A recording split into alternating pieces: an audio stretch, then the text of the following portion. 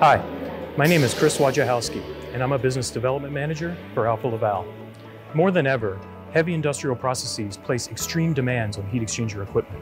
For example, hydrotreatment and hydrodesulphurization have increased in importance as refineries try to adapt to new environmental regulations for carbon fuels.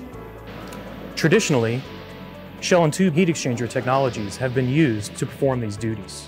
This technology suffers from low thermal efficiency and takes substantial space to perform the duties.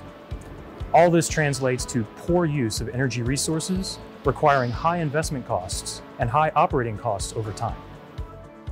Today, there's another way, Compabloc Plus. In fact, the first Compabloc Plus was sold to a combined feed effluent heat exchanger duty in a challenging naphtha hydrotreatment process. That's because the Compabloc Plus gives you the same robust, efficient thermal performance and brings it to applications with even higher pressure demands.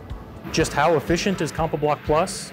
With 3 to 5 times the heat transfer coefficient of traditional technologies, Compabloc Plus can replace several shell and tube heat exchangers while improving the energy efficiency of the process and also improving the sustainability. Combined with the product's extremely compact footprint, Compabloc Plus allows you to save space while also increasing capacity.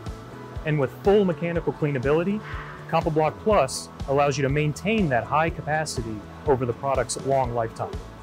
So whether you work with hydrotreatment or a similarly challenging duty, don't fall for the trap of using an outdated technology.